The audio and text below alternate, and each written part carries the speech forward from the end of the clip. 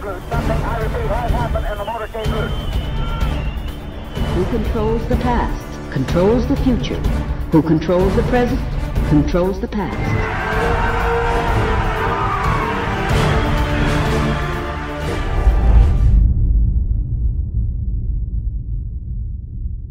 Welcome to the INFOWARS Nightly News. I'm David Knight. It's Thursday, May 28th, 2015.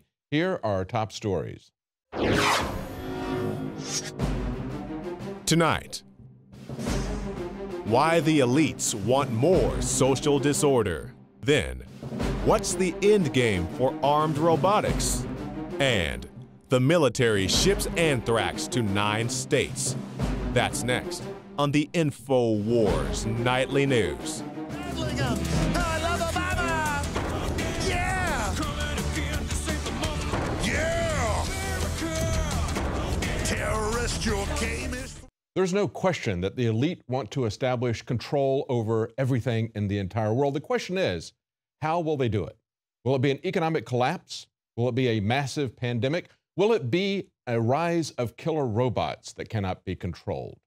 Tonight we're going to look at why the elite want to create more social disorder. This is an article from Paul Joseph Watson.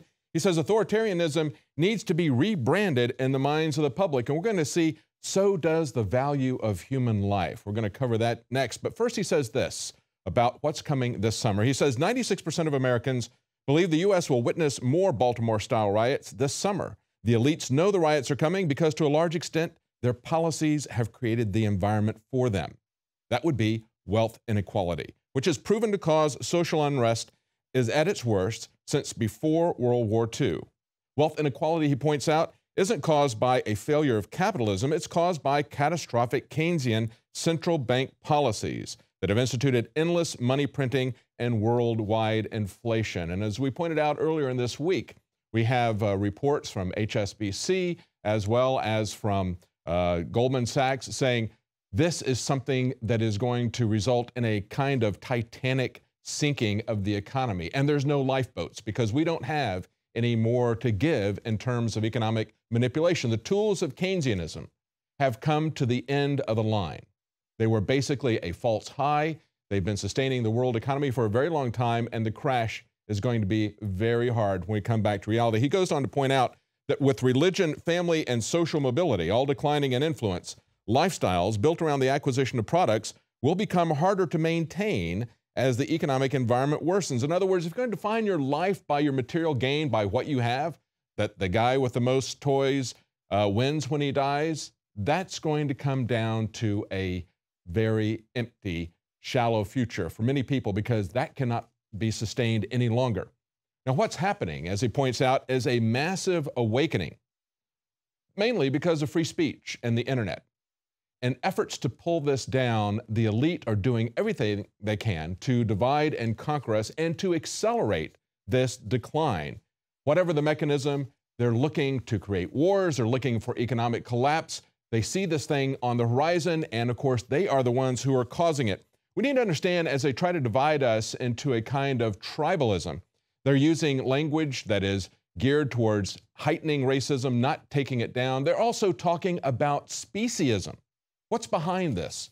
This is all about devaluing us as individual humans. This is something that's been going on for a very long time. There's a trial that's going on today in New York. It started yesterday, looking at the human rights of a couple of chimpanzees at Stony Brook University in New York. Now, in the coverage of this trial, there were 3 op-ed pieces in Wired magazine yesterday talking about the necessity of treating chimpanzees as humans, giving them human rights. Never mind that humans are having their rights stripped from them at an increasing rate across the board. No, we have to give human rights to chimpanzees. I'm all for treating animals humanely. I think it's very important that we not treat animals in an inhumane way. One of the characteristics of serial killers is that they tortured animals, usually as a child. So it's very important to have compassionate treatment of other creatures. Nevertheless, they are not human. What is behind this? This speciesism that Peter Singer talks about. This is about creating a kind of self-loathing for the entire human race. They have to have a devaluation of human life, just as Hitler needed to talk about the Ausländer, the foreigner, the Jew within their midst before they began World War II. They had to have an enemy. They had to devalue human life. We see that coming at us today. Look at this story. This is coming from New York. This is Stony Brook University. On April 20th, Justice Barbara Jaffe of the Manhattan Supreme Court created quite a stir when she put out an order to show cause and a writ of habeas corpus. It went through the press. Look, a judge has recognized human rights of chimpanzees. She quickly took that out and removed the writ of habeas corpus from that. Now they had a trial that began yesterday, another hearing. They say what the order does is to require the university to show cause for holding the chimpanzees. They argue that chimpanzees are legal persons with a right to bodily liberty. Bodily liberty, think about that. You and I are having our liberties removed constantly. We're being treated like inventory, like cattle on the streets of our cities when we travel at the airports. Nevertheless, we're going to elevate chimpanzees. It's not about elevating the treatment of animals as much as it is about destroying the value of human life. Now, Peter Singer points out that in 1993, he and Cavallari founded the Great Ape Project, an organization that he says was intended to gain for our fellow great apes the rights to life, liberty, and protection from torture. We can't even get protection from torture for people that the CIA targets. How about doing some things for humans before we start on this speciesism? And he says the purpose of this project, the Great Ape Project, was to include apes within what he called the community of equals. That is, the community of those as recognized as having basic rights. Well, that sounds very noble, doesn't it? Until you understand who Peter Singer really is. He's a so-called ethicist of an Ivy League school, and there's a tracing of his past comments about human beings on the site ERLB, looking at ethics from a religious standpoint. And they point out that there's been a long progression. If we go back to Charles Darwin, who came up with the theory of evolution, look at his cousin Francis Galton, who essentially applied that to a new field where he coined the term eugenics. Then from there, we go to the Scopes trials, where Clarence Darrow says, we need to chloroform unfit children. He said after that's not part of the Scopes trial, but he is on record as saying, chloroform the unfit children, show them the same mercy that is shown to beasts that are no longer fit to live. Then, of course, we had Margaret Sanger, who created Planned Parenthood, expressly for the purpose of eugenics, to extinguish people that she thought of as animals, people that she did not think of as equals. That kind of elitist eugenicism that took place and is still there at Planned Parenthood. That's why we had the demonstration that all Black lives matter at the Planned Parenthood Center in Austin last week. But let's go from Margaret Sanger to Peter Singer, who is still writing op-ed pieces talking about human beings. This is what he had to say about children who suffered with Down syndrome. He says the quality of life of someone with Down syndrome is below the standard at which medical treatment to sustain the life of an infant becomes obligatory. In other words, we have no obligation to save the life of a child with Down syndrome. He gives his justification for it. He says, they are not able to play the guitar. They'll never be able to do that. They'll never develop an appreciation of science fiction. They'll never learn a foreign language or chat about the latest Woody Allen movie, or be a respectable athlete, basketball player, or tennis player. That's his ethics. This is the guy who says that we need to be humane in our treatment of apes. We need to let them out of the confinement that they're in at Stony Brook University in New York. And it's not about that. It's about devaluing human life. It's about treating us worse than we treat animals. It's about telling people that humans are just other animals, and by the way, they are the ones who are destroying the planet. That's the next part of it. So we need to have something that destroys all the humans. We've seen that from some people capable of developing bioweapons, speaking right here in Austin. There's another thing that, and we're going to talk about bioweapons and the latest release, the latest sloppy work, if you want to believe that it's sloppy. Perhaps it's just cavalier carelessness, but maybe there's more to it. We're going to talk about that in the next segment. But right now, I want to talk about how these same people who are holding up apes to us and saying that we need to give them rights, it's the same crowd that is also saying the same thing about robots. At the same time, we see that robots are being given the ability to kill indiscriminately, to make that decision against humans. They're telling us that we need to think about robots, especially those who become self-aware. They're preparing us for this in all the movies.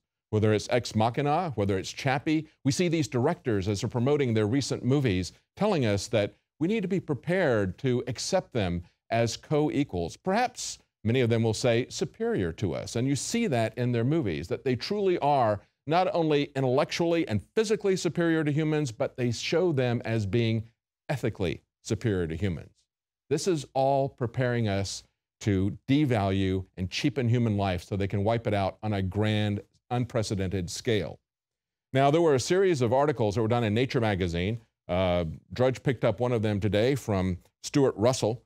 His op-ed piece was, "We need to take a stand on AI weapons." And he talks about the ethics of artificial intelligence. There are other op-ed pieces there as well, and this gives you kind of an idea of the scope of the debate. Some say shape the debate, don't shy from it. Another one says we need to distribute the benefits of AI fairly. That's your socialist approach to the Terminator, the rise of the robots. And then we have one, embrace a robot in human world. Yes, they're just cuddly little toys that we can play with. But Stuart Russell gets right to the point, and he makes a very interesting revelation. He talks about the development of lethal autonomous weapon systems, LAWS. That's Pentagon talk, okay? And they're talking about laws. Don't worry about martial law so much as you worry about lethal autonomous weapon systems. That's what they're creating right now. That is way beyond martial law. Turn these autonomous systems loose, give them the power and the decision-making capability of destroying humans on a grand scale, and then just sit back and watch it happen. You can always say that it was just a software glitch. We really didn't mean for that to happen. This is how we understand the difference between autonomous weapon systems and those that aren't, those that are just that are controlled remotely. He says autonomous weapon systems select and engage targets without human intervention. They become lethal when those targets become humans. Laws, lethal autonomous weapon systems, might include, for example, armed quadcopters that can search for and eliminate enemy combatants in a city, but do not include things like cruise missiles or remotely piloted drones for which humans are still making targeting decisions. And he points out, of course, that this is coming from DARPA, the usual suspects, the people who are involved in defense advanced research projects. They have something else that they're working on. Sounds very much like laws. It's called code. Collaborative operations in a denied environment. And of course, this is another justification for giving killing power to your machines and then just turning them loose in a given area.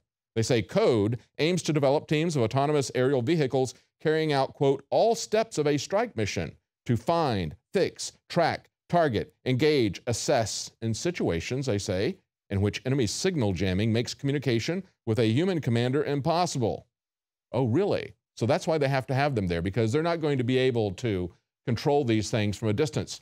If there's signal jamming going on, maybe there's going to be signal jamming going on within these robots themselves. Maybe that's what they'll use to blame the robots going off on a killing spree. Finally, Stuart Russell says this. It's a very long paper. You should read the entire article. But here's the conclusion that I think you should take from this. He says, to do nothing is a vote in favor of continued development and deployment. It's not enough for us to just look at this and see what's wrong with it. He also says, in my view, overriding concern should be the probable endpoint of this technological trajectory. We've been pointing out this trajectory for a very long time. And of course, the elite have been pointing it out for a very long time as well. Zbigniew Brzezinski, in the book that he wrote, Between Two Ages, 45 years ago, the book that brought him to the attention, presumably, of David Rockefeller, because it was just in 3 years that David Rockefeller created the Trilateral Commission, put Zbigniew Brzezinski in charge of it. Zbigniew Brzezinski talked about the new technotronic era, where there will be constant surveillance of the population and constant control of that population by the government, by an elite few. That's his words, essentially. We need to understand what this trajectory is. We need to understand what is really behind mastering the human domain, as we see special forces being given biometric analysis weapons to use in the field, as we see them mapping everything about you and your movements, who you know, and your religious, political, and social dimensions onto a geographical map. This is taking everything down to the most minute control. But don't worry. All of these things are just exercises. They're for your safety. They're for emergencies. They're for use in foreign countries only. You know, just like the NSA and the CIA. They were never going to be used here domestically in America, yet they have been doing that for over 40 years. They've been operating illegally outside of their charter, outside of the Constitution, violating the Constitution continually in the United States, and we still have presidential candidates who pretend that's not going on. So they offer us something like this. We have yet another DARPA challenge that's coming up with robots, and this is being put out on Popular Science, the people that always have just a gee whiz attitude, no matter how sinister the technology. Meet Chimp, a disaster response robot with 4-limb drive. If you believe that this robot here, or that any of these robots, are really about helping people simply in an emergency situation. Of course, they could be used to help in a situation like Fukushima Daiichi. They could be used instead of humans to go in and manipulate things. That's the justification they're using for it. But if you think that's the key mission of DARPA, Defense Advanced Research Projects, if you think that's what they're about, then you're nothing but a chump when it comes to things like this robot. So they're going to have yet another one of these contests. They had one just last year. And of course, Google bought all of the most promising robots from that competition, trying to get a monopoly. And it looks like they're pretty much, they're getting very close to having a monopoly of the most promising technology at this point in time. Stay with us when we come back. We're going to talk about something that sounds like it's straight out of the Planet of the Apes. It's not just about treating them as humans. It's also about releasing a pandemic. What's going on when the CDC and the Pentagon weaponizes bacteria and then time after time releases it, accidentally of course, into the environment? Stay with us, we'll be right back. Now, the Center for Disease Control as well as the Department of Defense are telling us that they are working on ways to protect us from bioterrorism. In order to do that, they work with very dangerous diseases and they weaponize them. What does it mean when they weaponize these things? They refer to it as gain of function. What they do is they make these things easier to transmit and harder to kill. How does that protect us? Very good question, especially when we look at the carelessness and the sloppy work that's been happening, especially within just the last year, the many, many outbreaks. And we're going to go over those in just a moment. But now we've had, just yesterday, a live anthrax incident. It was accidentally shipped throughout the United States and to South Korea. 4 lab workers in the United States and up to 22 overseas have been put in post-exposure treatment after the U.S. military inadvertently shipped live anthrax samples via Federal Express. You know, when you absolutely positively have to get the pandemic there the next day. They say they thought these shipments were dead and they were shipped under less rigorous conditions, obviously. Leanne McAdoo has more information about that. The Pentagon admits it accidentally sent a shipment of live anthrax to as many as 9 laboratories in the U.S. as well as a lab overseas. A CDC investigation of this mistake is underway, and at the time there is no known risk to the general public. The anthrax samples were shipped from an Army facility in Utah to government and commercial labs in Texas, Maryland, Wisconsin, Delaware, New Jersey, Tennessee, New York, California, and Virginia. The labs were working as part of a Pentagon effort to develop a new diagnostic test to identify biological threats in the environment. Dead or inactivated agents were expected, but one lab reports being able to grow live Bacillus anthracis. The safety failure comes on the heels of increased scrutiny of bioterror agents and their oversight around the country. Last June, more than 80 people may have been exposed to live anthrax when a CDC lab sent it by a mistake. Remember that it was just last July that we had the head of, they said, a troubled CDC anthrax lab resign. There was a leak at the time. They said embarrassing and serious safety incidents at the Centers for Disease Control. The people who are at the lead in all of this, they said it resulted in the resignation of a top lab official in Atlanta. This was part of the CDC's bioterrorism rapid response. I guess we need to ask who is the bioterrorist here? The person, Michael Farrell, was reassigned to other duties last month in the wake of his team's mishandling of live anthrax, same as just happened this week, and potential exposure of dozens of agency employees to a particularly deadly strain of the bacteria, although none has shown signs of infection. Now, this is what one of the two biosafety experts who was asked to testify at a House Oversight Committee hearing said. Sean Hoffman said, "He's a scapegoat, and everybody knows that." He said Mike had just as much to do with this incident as the people all of the way at the top. And I would say that in light of the continued problems that we've seen at the CDC and elsewhere, that has been proven to be true. This has continued in spite of the fact that he was fired. He was simply a scapegoat.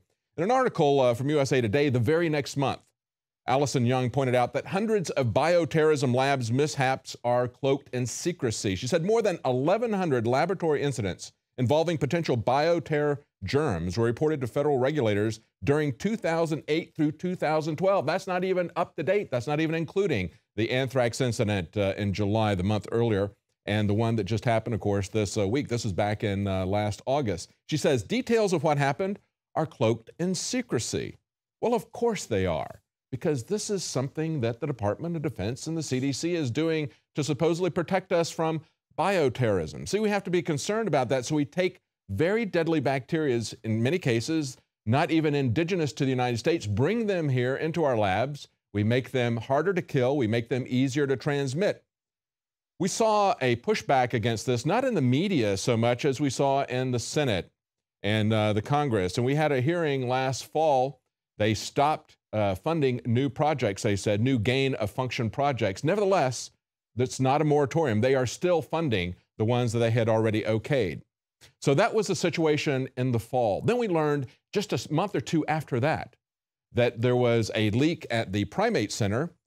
The Tulane National Primate Research Center near New Orleans became the focus of both federal and state investigations after tests in December showed 2 rhesus macaque monkeys were not part of any experiments, nevertheless were sickened by a strain of bioterror bacteria that was being studied in a biosafety level 3 lab elsewhere on the 500-acre campus. Now, this is what happened. This is a bacteria called Burkholderia pseudomallei. It's not indigenous to the United States. They were working with it, weaponizing this, and somehow it got out of their biosafety level 3 lab. It got into the monkeys that were just roaming free on this 500-acre facility. It's something that is very troubling because once this gets into the soil, it can take a very long time to appear, and it can spread and continue to infect animals everywhere. They were concerned about how this had happened, and they still have not found how this got out of the lab. There's still no explanations to it. They were concerned that there were workers that were exposed there, investigators that were exposed there. They had one FDA official that showed signs of having this bacteria. They said, well, she's investigated this before, so I'm sure that's where she got this exposure. They also said, don't be surprised if this does show up in the soil because, you know, it's probably there. Nevertheless, the CDC pushed back and said, no, this has never been in the United States. If it shows up there, it's going to be because of their sloppy handling. This is what we need to be concerned about. In case after case, we see that the government that tells us that it's going to protect us is our greatest danger. Creating threats that don't exist, whether it's Al-Qaeda and ISIS and things that are real threats to our life, just like this bacteria. They create these threats and then they go off to fight them. They cause us to have to pay for them in terms of money and in terms of our lives. We need to shut down these gain of function experiments. We need to stop doing this. They have shown that they cannot reliably and safely handle this, and they need to explain why we really need to have such an aggressive bioweapon program in the first place. Now, stay with us. Right after the break, we're going to be talking to Wolfgang Halbig. He's trying to get answers about something else, Sandy Hook. He worked for 19 months to try to get information. He was stonewalled. He was threatened. He finally got a FOIA hearing. So we're going to talk to him about that FOIA hearing he had a couple of weeks ago and one that's coming up this next week. Stay with us. We'll be right back. Now, if you remember, in the aftermath of the Sandy Hook shooting, we immediately got a full court press for gun control. At the same time, there were many questions that many of us were asking, anomalies that we saw in what was being given to us as the official story. Wolfgang Halbig is someone who was a state trooper as well as a principal of a school. he combined those two experiences to become a school security consultant. He's not someone who has ever been involved in any other investigations like 9/11 or anything like that. He was someone who was a school security consultant looking at school shootings. He's investigated many school shootings. He's never had this kind of resistance, not only stonewalling, but outright intimidation. He's gotten very angry about this. He has been on this like a bulldog. And now, after 19 months, at the end of April, he was able to finally get his first FOIA hearing. We're going to talk to him live after this interview. But Dan Bidandi went to the first FOIA hearing and talked to Wolfgang Halbig after that. Dan Bidandi, INFOWARS.com. We're in Hartford, Connecticut with Wolfgang Halbig. How you doing, sir? Good. Thanks for coming all the way up here and taking a look at what's happening today. It is, you know what, that is the classic work in Connecticut. It's unbelievable how they play with the law, they manipulate it, they play with it, and people laugh about it. These witnesses from Connecticut, they think it's funny. I don't think it's funny. That's a filthy, deplorable looking school. It's a toxic waste dump, and they ought to be ashamed of themselves. I've seen them all with smiles, all wasting time purposely, so, you know, it gets you out of here quick. Oh, absolutely. They're dragging it. They got the heat turned up in here, everything they can do to make it uncomfortable. But you know what? I've got a good attorney. I love Kay Wilson. She's not afraid to ask questions, and we'll be back. And they're going to have to answer, especially the one about Connecticut State Trooper. Can you imagine? You got a state helicopter that doesn't have audio tapes or record. What kind of state troopers are these? Yeah, I kind of found it hard to believe that the helicopter was not communicating with the officers on the ground. I mean, that was like, wow. Well, you know what's really interesting? We actually have the flight log. Can you imagine the police chief says, oh, I don't know, I've never seen anything like that. That is the Connecticut State Police official flight log. And you know what it reads? To assist the Newtown Police Department in searching for suspects in the woods. Now, let me think how that works. How did a helicopter know they needed somebody? Somebody had to call them. And they lied like a dog. It's under oath. Chief Kehoe, do you know whether or not there are any transcripts of communications for December 14, 2012 from 6 a.m. to 6 p.m. between the Newtown Police Department and the Connecticut State Police Trooper 1 helicopter? To the best of my knowledge, there are no communications. No communications? That's correct. It's a game changer for America, and they ought to see it for what it is. They're playing silly games. They got attorneys who are hiding behind the truth, manipulating data. And this is the one, did y'all hear it today? The town. Well, you know what? They painted it with a broad brush. The town covers everybody. It covers the school board, covers the police department, and all they have to do is say, the town doesn't have it. And you're supposed to be happy about it. I'm looking for custodian of records. The town is not the custodian of records, even though he writes that in there. Do you have any reason to believe that I was not responding on behalf of the Board of Education, the town of Newtown, and the Newtown Police Department? I do not believe. All right. I want the answers from the school board. I want the answers from the police department. I don't give a damn about the town.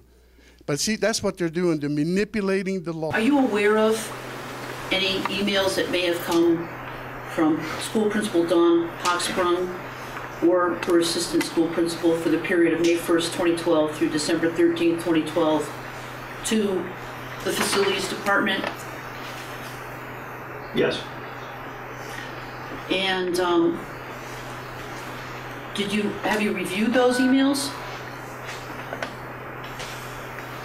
I don't quite understand the question. Have you looked at them? Have you read them? Of course. Okay, so they exist. I'm not sure. Well, Attorney Frank can't help you with that. If you received them and you read them, then they must exist. I would think that they must exist, yes. You testified that you did not receive a copy of the sign-on log referred to on a traffic sign posted outside the Newtown Sandy Hook Elementary School on December 14, 2012, right? And the town responded that it does not have that document, right? Isn't that what it says? But you have nothing. You don't have any documents. I mean, isn't that what it says? Answer my question. Isn't that what it says? The town does not have responsive documents. Absolutely, but you have documents from nobody. And you just don't believe that, correct? I don't believe you. I don't trust you. We don't believe it, Wolfgang. You don't believe it. You don't trust them. The dash cam videos, I actually got the video. I got the video of Seabrook's dash cam. It actually has timestamp. They've refused to give it to me. They have it, and yet they've refused, I think they tampered and altered the documents. That's a crime. Law enforcement can't do that. And it's unbelievable. And again, they're wasting time, so they want to prolong this. Is that correct? Absolutely. Again, they're going to drag it out. They're going to find ways to manipulate it, and I guess we just have to do a better job, Kay does a great job. I tell you what, I bless God that I found her, because she is not afraid to ask questions. Just remind you you're under oath, but I'd like to ask you whether or not you know whether or not those dash cam recordings contain a date, signature, and a timestamp, as well as a listing of the police car or unit and the officer. Could you repeat the question, please? Do the dash cam videos typically contain a date stamp, a time, a unit, or an officer's name in the video? Yes. Okay. Can you tell us why there was no date stamp or time on the video shown to Mr. Helbig yesterday by your executive secretary?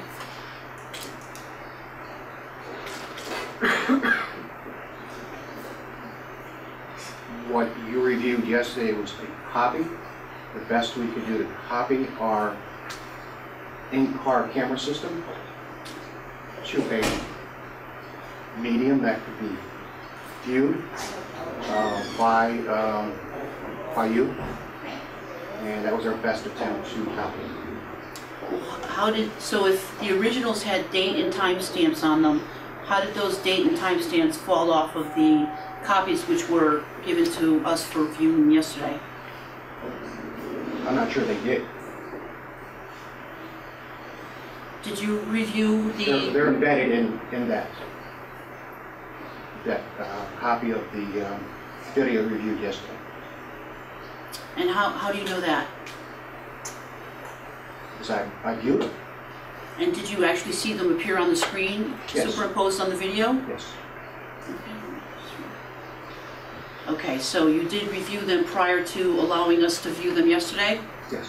And is your testimony that there were date and time stamps on them at the time that you reviewed them? Yes.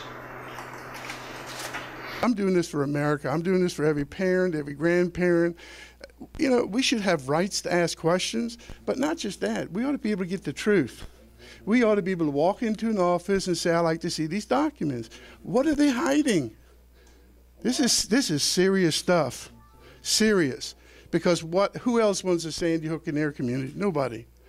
It's got to stop. It's got to stop here, and it's got to stop now. Absolutely. And I want to thank you for your time, Wolf, and I want to thank you from a patriot to a patriot for your great and hard work. Thank you. And folks, again, you ask the real questions, you get ignored completely. It's unreal, it really is. Truth is definitely stranger than fiction. And this is Dan Bedandi for INFOWARS.com. Introduction. What does this have to do with documents? Well, we have never received those inspection reports, although they are the subject of this appeal.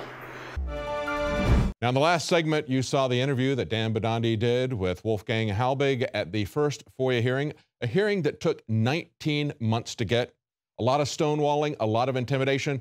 Joining us now is Wolfgang Halbig. Thank you for joining us, Wolfgang. Before we get into what you learned at the FOIA hearing, give the viewers an idea of what it took to even get to the point where they would answer questions from you, because it wasn't the sort of thing where you just said, I'd like to get this information, and they said, sure, here it is. It was pretty much a struggle, wasn't it? Absolutely. And it's been 19 months to finally get to Hartford, Connecticut, and have a chance to tell your side of the story and have them show cause as to why they're intentionally refusing to release documents under the Connecticut FOIA request. If I were not a national school safety consultant, I get hired by superintendents and school board members to come into their school districts and help them design safe school plans. And I wouldn't be asking these questions. And for them to intentionally intentionally violate their own Connecticut FOIA laws. I mean, they're refusing, and these are school board policies that they're even refusing to respond to. Yes. So for 19 months, you've been trying to get this. They stonewalled you. They threatened you. But now you finally get to the FOIA hearing. Tell us what you discovered at this first FOIA hearing, because there's another one that's coming up on June 3rd. But tell us what you learned on this particular one. Well, what's really, I need to let you know, I wouldn't be there had it not been for people from all over the country who believed in me and my mission.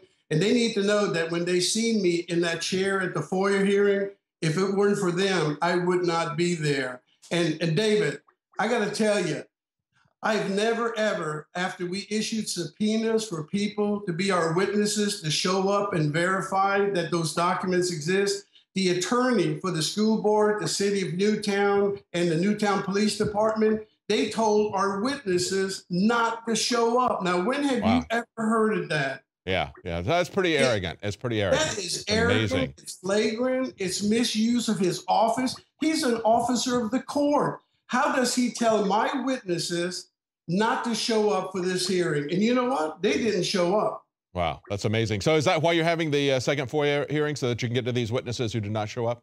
Well, we did have a couple show up, and that's what makes it even more difficult. Why did they allow the police chief to show up? Why did they allow the director of facilities show up, but then cancel the other three, which I found extremely important, especially to the FOIA request? Now, one of the things that you were able to get was a video showing things that happened at the school, but one of the things that was interesting was that it had a missing timestamp. The reason they put that timestamp on, of course, is so people know that the footage is not edited. Nevertheless, there was a missing timestamp. Tell us about that. Well, you know, I've been asking for this for over a year. I requested from the Newtown Police Department the dash cam videos of Lieutenant Cinco, Lieutenant Seabrook. Those are the two that I was really concerned about. And David, when they stuck us in that little room at the Newtown Police Department, they gave me a DVD. They took off the date, the timestamp, and the real time. I mean, can you imagine? You don't alter and tamper with evidence. Yeah. These are public records. You can't tamper with it. And then when we asked the police chief at the hearing under oath, he said that when he watched those dash cam videos, the date and timestamps were there. You could see it. So the question beckons, who has the authority to tell someone to remove and alter and tamper with those official records? Absolutely. And of course, that really begs the question, are these edited? Because that would be the only reason I could think of that they would want to remove the timestamps. Well, I totally agree with you. I think this thing needs to be investigated by Congress. I mean, David, there are so many lies by Connecticut state troopers, and now we got the dash cam footages that are altered and tampered with. And what's the reason for it? See, this is why I think people need to wake up. They need to get angry. They need to get angry. They need to be subscribers to your shows. They need to get involved. I'm going to tell you something. We caught 2 people at that first hearing committing perjury. David, listen to this word. The police chief, Mike Kehoe, committed perjury under oath on that first hearing. The director of facilities, I can tell you this, being the former cop, they committed perjury, and I cannot wait to go back June the 3rd to finish them off. What did they do when you say they committed perjury? Tell us about it. Well, we're going to file perjury charges because think about this. When a police chief receives the first 911 call, okay, I don't know if people listened to it, they remember, it was a woman saying shots fired inside the school. Now, I asked the police chief, is this call for service a legal document? I showed him a document. Is this a legal official police document? He said, yes. I showed him a copy of the incident log. Is this an official police log? Is this official? Is the truth, the whole truth? He said, yes, it is. David, they never even showed shots fired inside the school.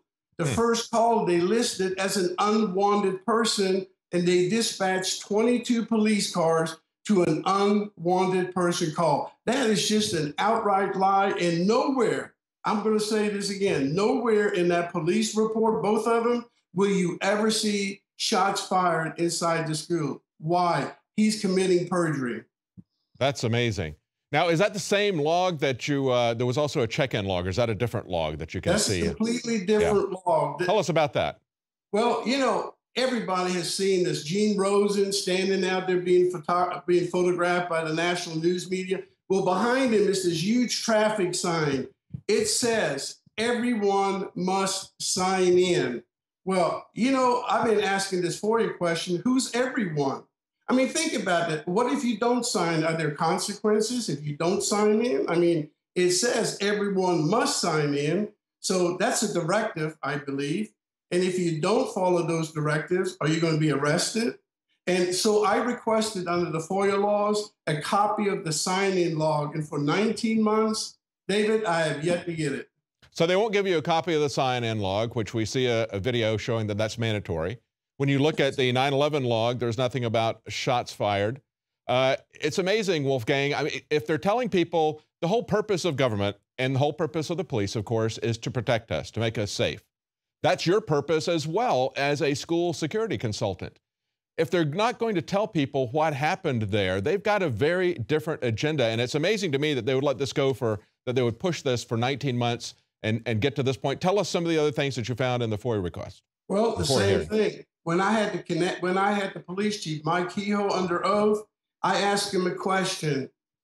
Who contacted the Connecticut State Trooper 1? You know, because I had a copy of their flight log. And he stated under oath, David, that they never, ever had any communication, he or his department, with the state trooper.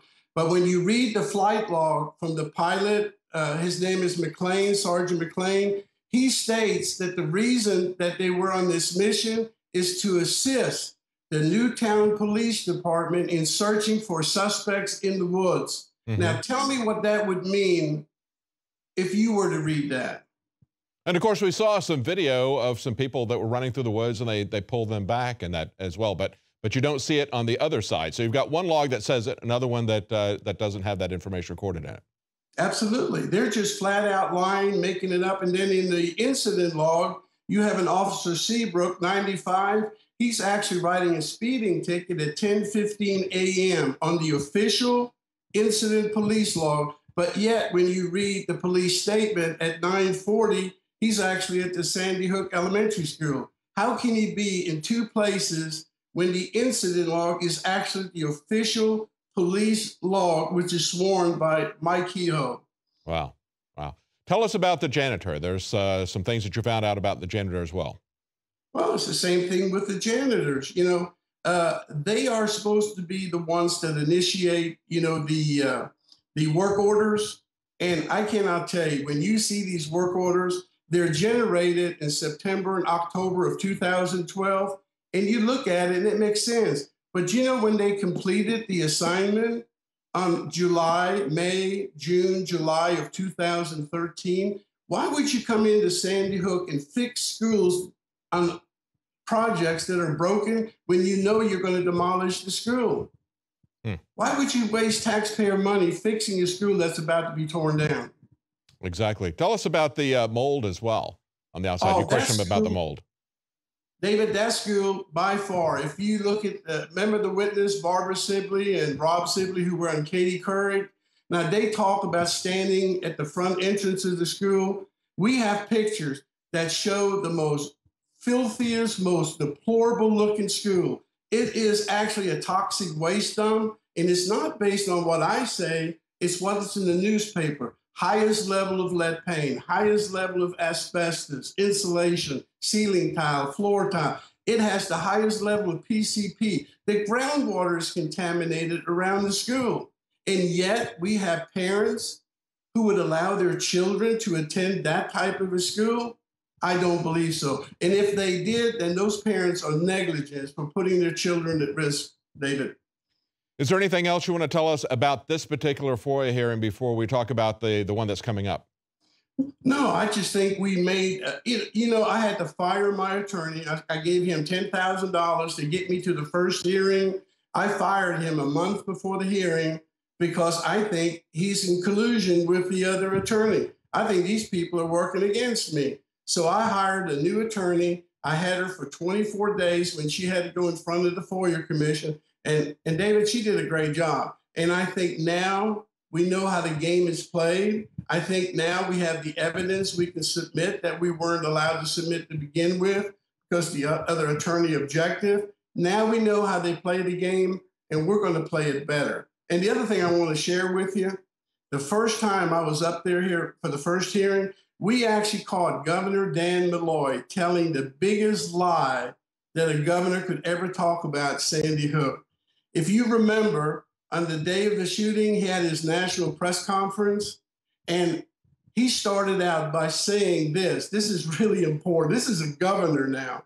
He says that the lieutenant governor and I were spoken to that something like this might happen in our state. I went to the governor's office. I had a video camera, audio, and I recorded him. I said, Governor, who told you that? He said, he looked at me right in the eyes. He said, I never said that. I said, Governor, you look good on TV.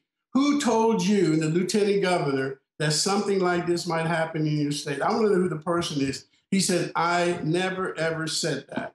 Now, this is a man on national television, and you guys in your studio could probably run the clip. He said it, and he's just an outright liar.